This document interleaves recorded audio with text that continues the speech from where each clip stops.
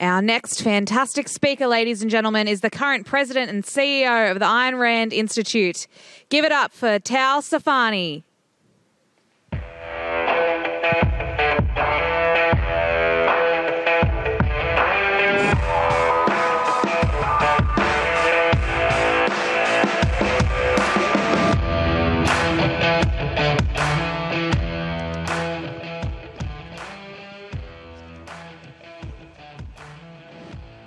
Hello.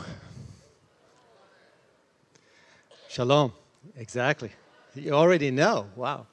So first I want to thank you for inviting me to talk today. It's not trivial to have someone from the Ayn Rand Institute come to a CPAC conference, right?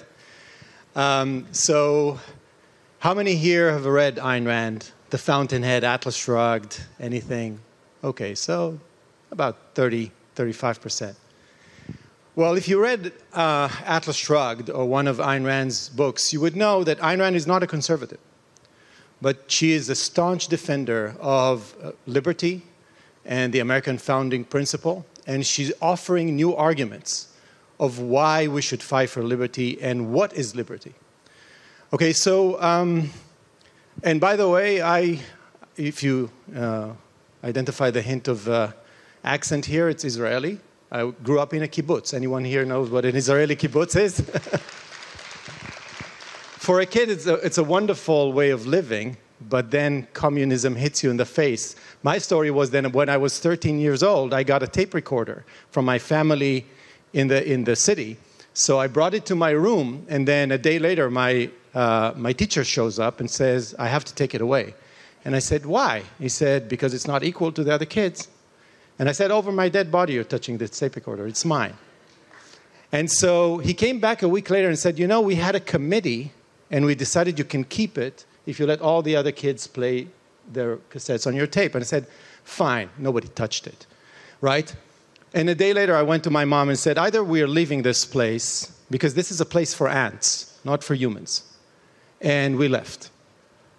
So if anyone has motivation to fight collectivism, you see it right here. So what I'm trying to do is not to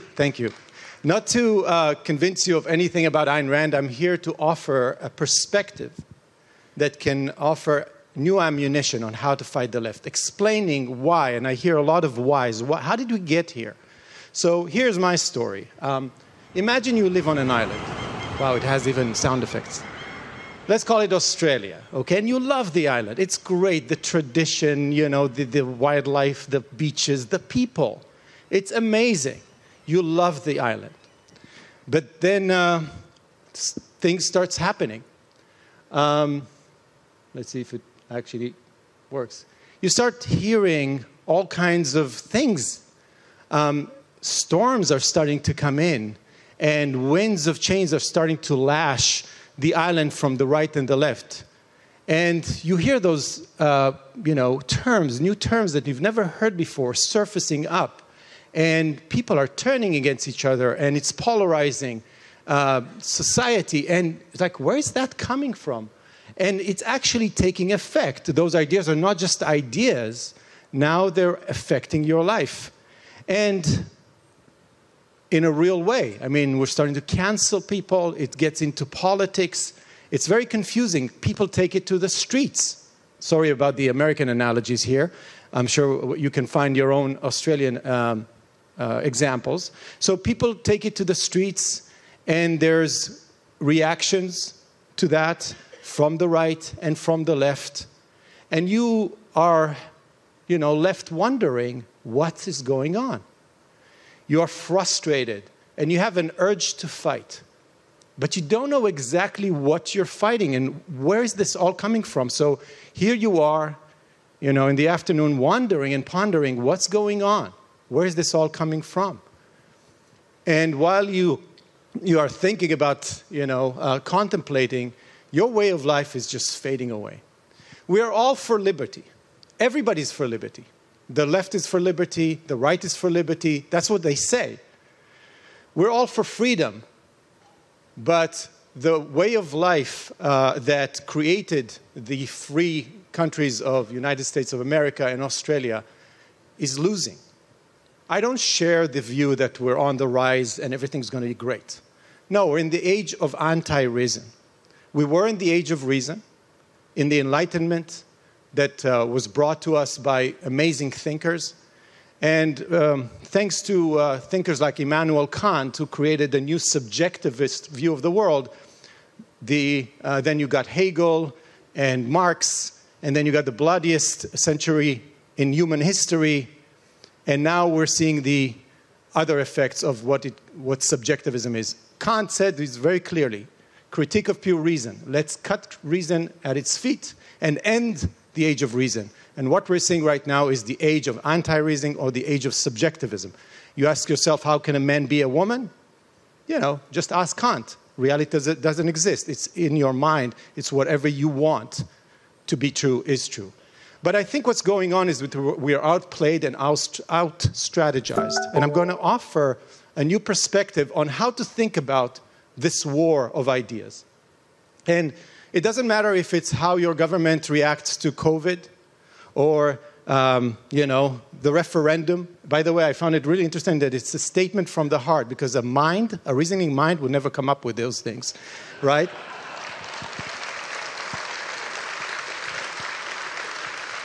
So just the institutionalization of discrimination and racism.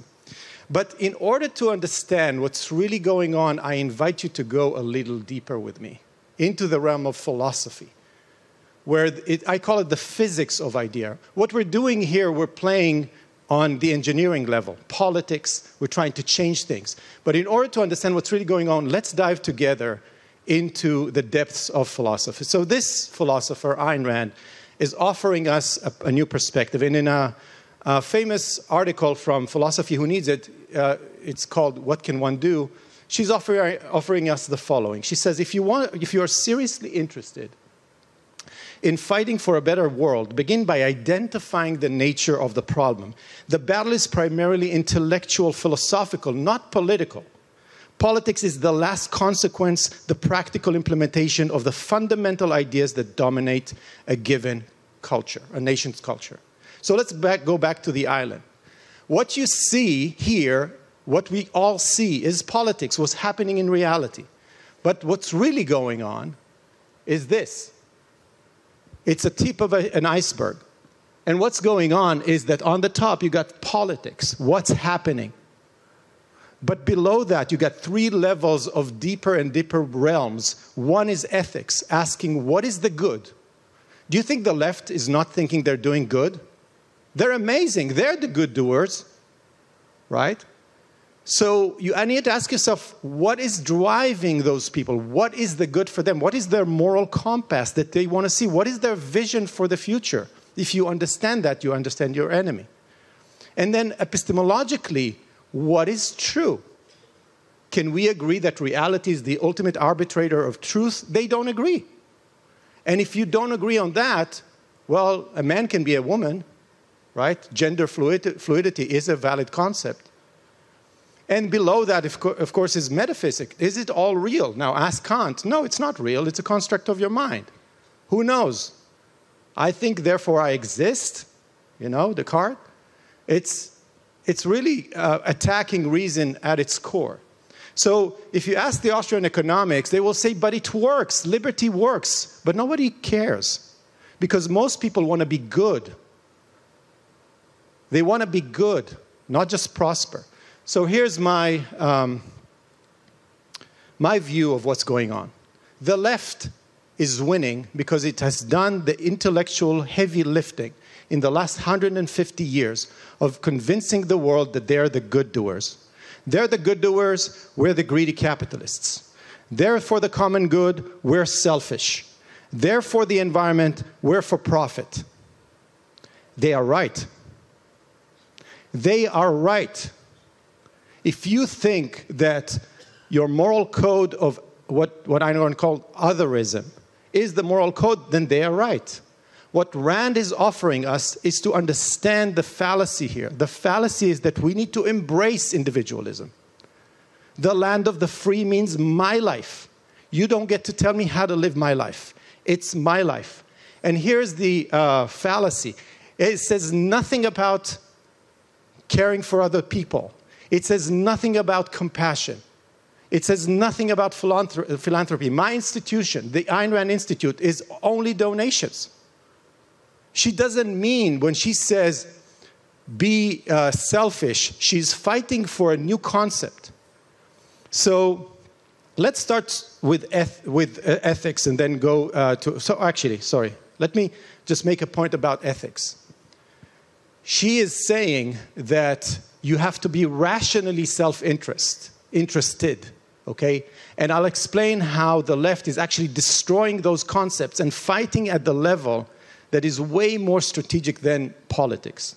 So how can they say something like this? Here's how they do it. What are we seeing here? Bottles, right? You all see the bottles here? Same colors? No. Same shape? No. What is a bottle?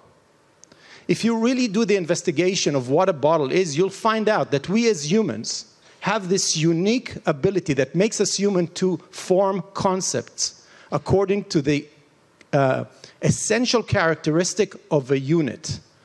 Okay? That's what makes a bottle a bottle. This is how concepts are formed, and she is saying concepts are objective. They need to be grounded in reality. And the reason why she's calling her books on ethics the virtue of selfishness is that she wants to tell you where the valid concept of selfishness is properly understood. She identified this thing called the package deal. This is what the left is doing. This is how they manipulate the world. What they do is to take a word like selfishness and give it a new meaning. How do they do that? They give two different conceptual common denominators, which is what she called it, into one package. When you say the word selfish, what you mean is two things. Did you guys brush your teeth this morning? Very selfish. You're caring for yourself. This is a great concept. Do we have a word in the English language for caring for oneself? Pride is an effect. You see, we can't even think about a word that says, I am for my own being. Because what they've done is they attached another meaning to the same concept called not caring for others. And if you don't care for others, that means that every time that I care for myself, I need to feel guilty because I'm irrationally not caring for others. She said, that's not the way it is. You have now corrupted a concept. So she's asking us to go back and fight for the word because we are organisms that are thinking conceptually. Words are our tools of survival. So here's how you should think about it. Selfish is actually taking care of yourself rationally, which means dealing honestly and justly with yourself and with others. That's the true selfish person. And if we embrace that, then we win. Because then we are the good doers because we are for, prosperity and human flourishing.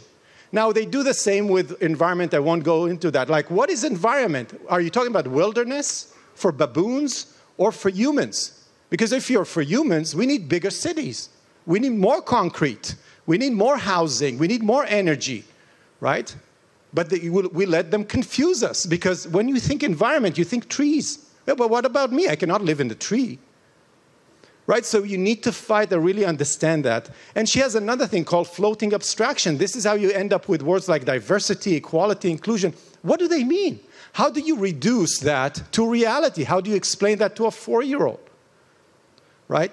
So she says, a political battle is merely a skirmish fought with muskets. A philosophical battle is the nuclear war. And if you really need to understand why the left is winning, it's out-strategizing us. It's using philosophy. If you want to research where critical race theory comes from, it comes from the 40s and 50s, started as critical theory, and then hundreds and thousands of white papers in philosophy departments turning into educational departments or education departments that teach your teachers and teach your professors that critical race theory is a thing.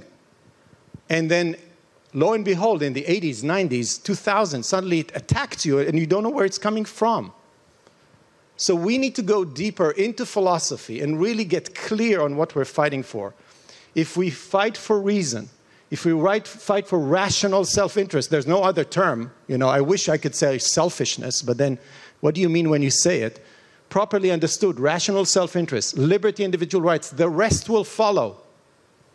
America and the Industrial Revolution happened because it had to happen.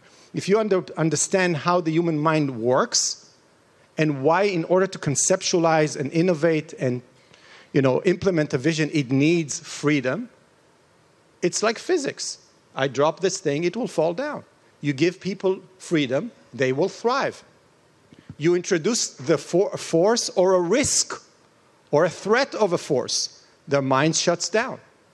Why do the scientists in America are so much more productive than scientists in Russia? Are there another breed of human beings? No, they just live in a freer environment, and that allows us to produce more. So, one last quote. She says, in an intellectual battle, you do not need to convert everyone. History is made by minorities. Or more precisely, history is made by intellectual movements which are created by minorities. Who belongs in these minorities? Anyone who's able and willing actively to concern himself with intellectual issues. Here it is not quantity, but quality that counts, and quality and consistency of ideas that one is advocating. So the takeaway I want to take is not, believe in what Rand says. I do think you should read more Rand to better understand the morality of liberty that she's offering and the epistemology that she's offering. And if you only read the fiction, that's the beauty of Ayn Rand. She wrote both fiction and nonfiction. So whatever you like, read either Atlas Shrugged or The Fountainhead, or you can read this short essay collection called Capitalism, the Unknown Ideal. Actually, I'm here on a tour trying to give that book away for free for Australian students. So if anyone wants to support us, please let us know. And what we're offering, by the way, is we opened a university called the Ayn Rand University for the New Intellectual. And what we're teaching is how to think in a way that is more of a nuclear bomb rather than a skirmish. If anyone heard about Alex Epstein, who put out the moral case for fossil fuels, anyone heard about him? He's in the Senate and Congress on a weekly basis. He's our graduate, right? So let's think more philosophically, go deeper than just politics. Politics, of course, is where you fight. And I'm all for fighting.